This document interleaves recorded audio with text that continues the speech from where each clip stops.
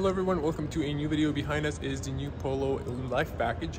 We're going to check in the detail, exterior, interior details. If you want to see more, there's going to be Tygo, also Life and Style package, so subscribe if you want to see more and click the bell to get notified when I upload new videos. And without further ado, let's just jump into the review. Here's the new Polo and Life package. So this is the base model and it still looks very elegant. Has a nice silver color. It's not very popular anymore, but I like it personally. Here is the physical key if the camera would like to focus. Unlock, lock, and unlock the cargo area. Grasshopper physical key. But you can of course spec a start stop button. Now, if we unlock the car, mirrors and fold. So we have now standard and Life package folding mirrors. Let's check the details. If we come a little bit closer, you can see the bottom bumper has Golf-like, a little bit more aggressive design style. Have the air intake on the bottom top, pretty large. Not sure if the radiator will have chance against this stone chips. The badge is of course the radar. We have here the base LED headlights, so they have projectors. These are your daytime running lights, also projectors. No LED bar. On the bottom you have also LED fog lights. This is all plastic, no piano plastic in this generation, at least not in the Life package. So I just let go around the car a bit. It looks very elegant. Reminds me of the Golf, especially with these creases on the top and the bumper. Polo got larger now.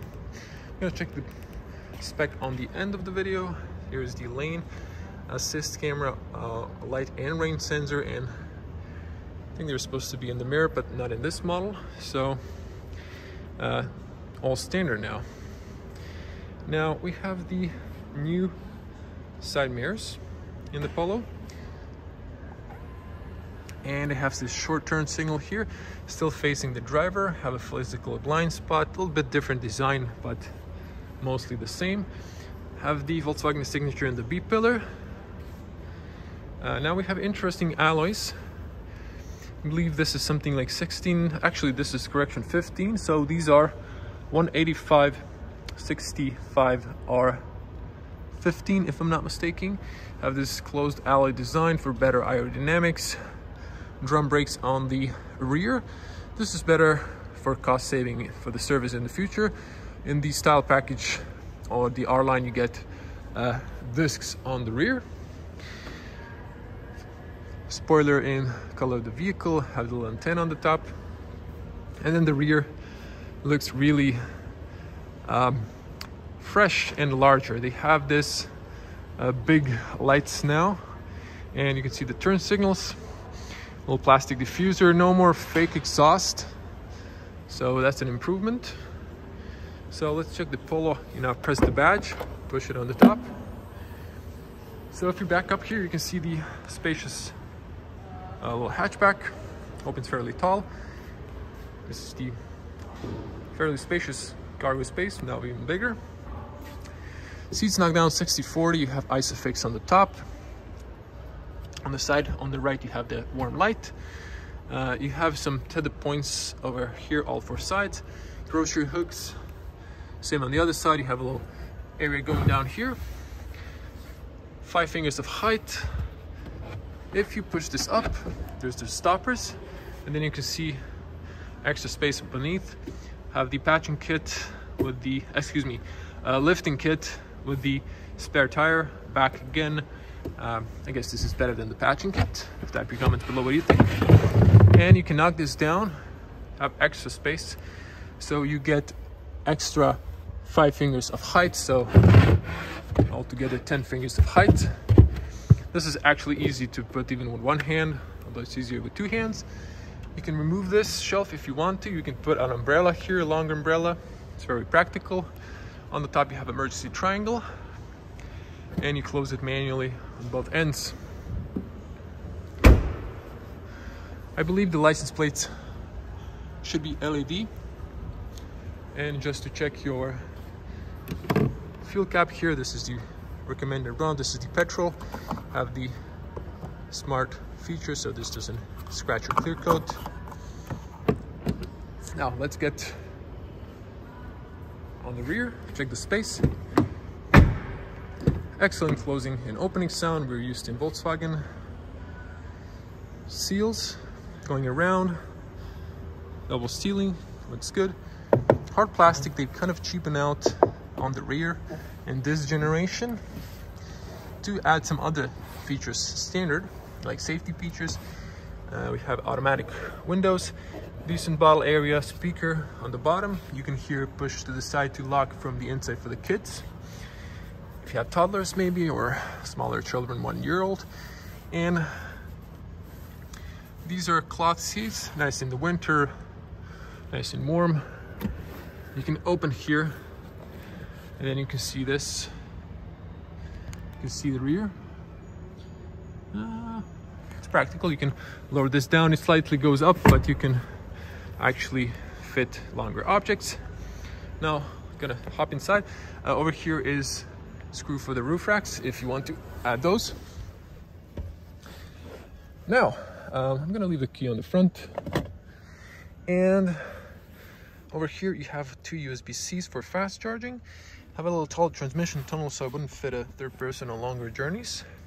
Feet room, plenty of feet room. This seat is in the lowest position and I was sitting on the front. Have nice pockets here. Let's hear the closing sound. Good, but it's kind of slight rattle, to be honest. The seats are nice going down and up as well, so very comfortable. Isofix, you don't have those covers you're gonna lose anymore, and you have a nice big tall windows, even one in the seat pillar. Good overview on the rear. Have physical buttons for the lights, which are warm lights, not cold like on the Daigo. And headspace for the 2 meter tall person. I'm kind of kidding, but if I was 190, or at least in the average, I would have plenty of headspace.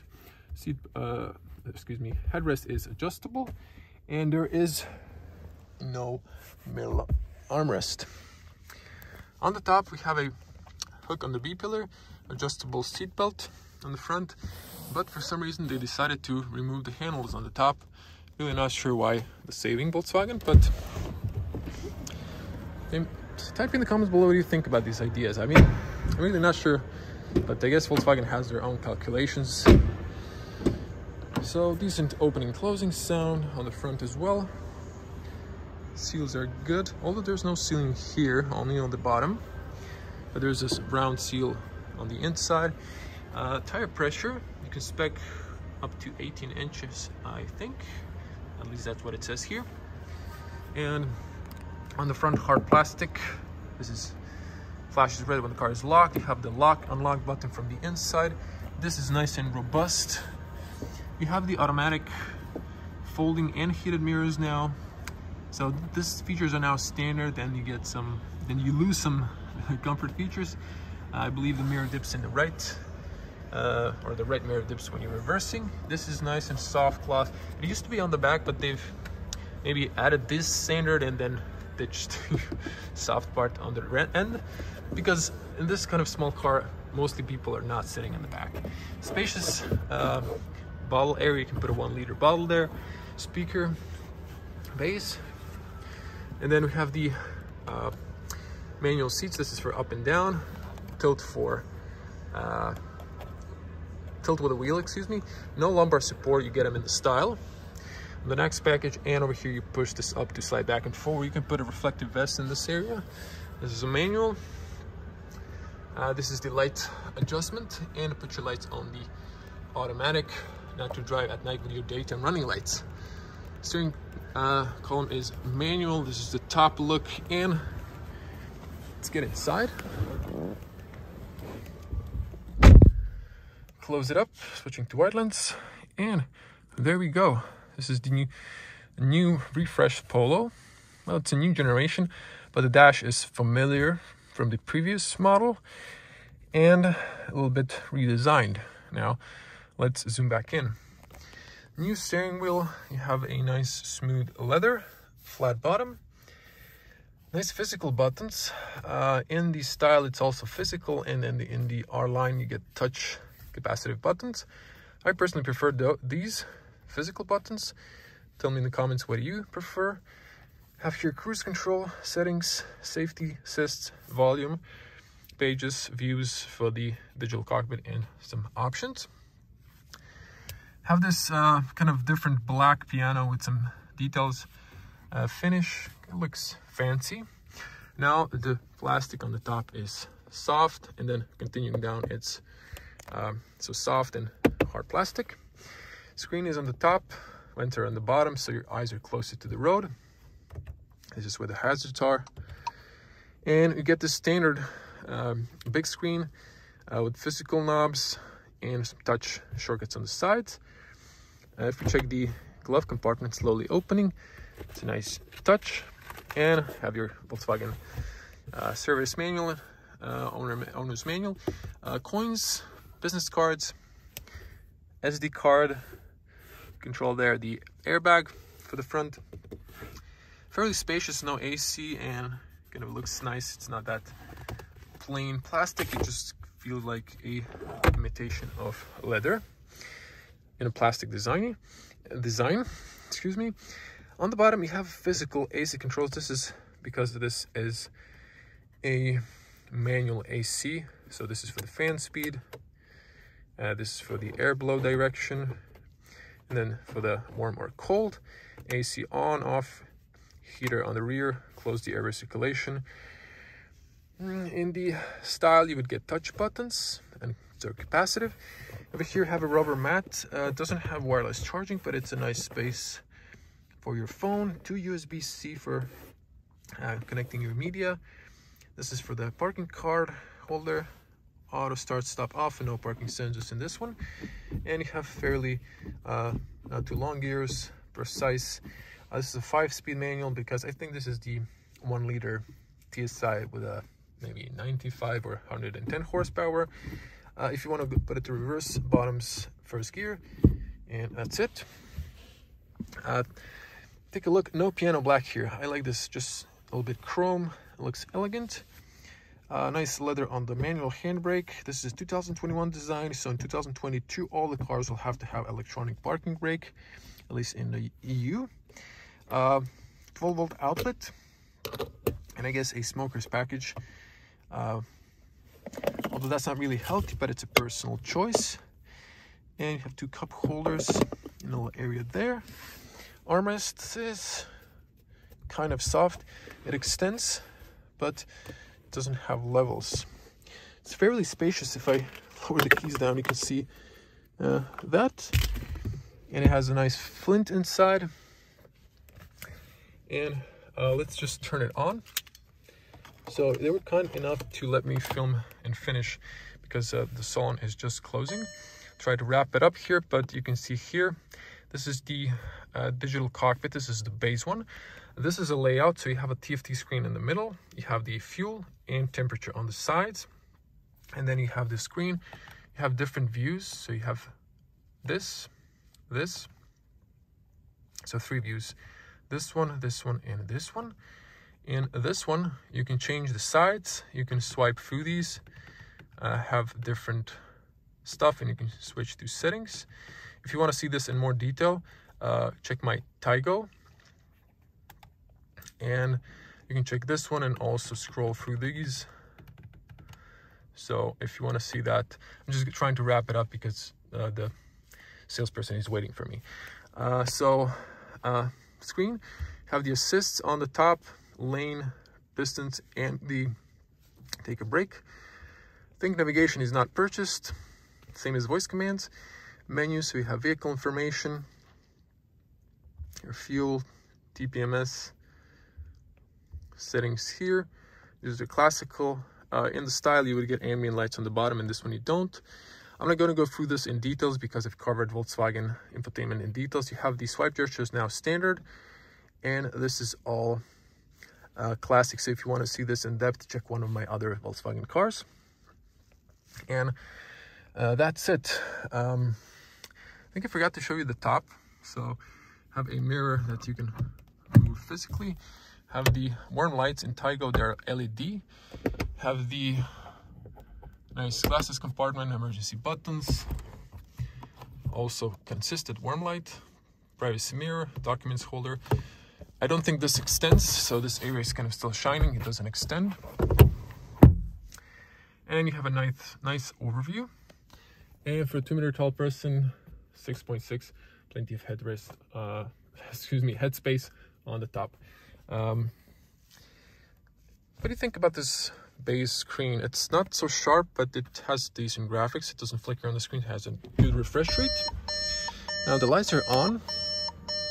Actually, the key's on, so I'm gonna leave it inside for the lights. And we're gonna check the front bonnet, wrap it up and show you the spec. So in the middle, above the badge, push it to the left. You have to use the little legs. So this is the 3-cylinder petrol engine. There's your washer fluid, the blue thing. And you have some insulation as well on the top. Now, before I show you the spec, here are the lights when they're on. So just check the specs. So Polo 1.0 TSI Life package, 95 horsepower. Average consumption should be around 5.2 liters, 5-speed manual, and some extra options like the ready to discover 8-inch touchscreen. So I guess that's maybe not standard. Apple CarPlay and Android Auto, I forgot to show you, is via USB-C. This is the price in Croatia. I'm gonna add in euros. And on the bottom, you can see it comes with a Goodyear tire specs. So just to show you the LED lights, and I'm gonna turn on the hazards as well. So lights on. Let me just turn on the fogs as well. Show it to you all together. So there we go. Interesting signature. You get a different signature in the style package that looks better, or on the R line. You can check the R line spec on my channel. And over here you have the fog light, the other one's reverse light. If you come to the front,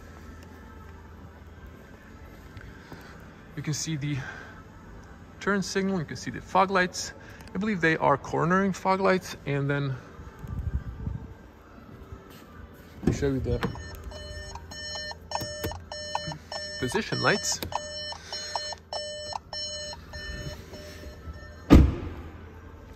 Come to this end. So those are your position lights. So everyone, thank you for watching. Leave your comments below what you think about the new Polo Life package, and Merry Christmas and Happy New Year. I'm gonna see you in the next one. Bye.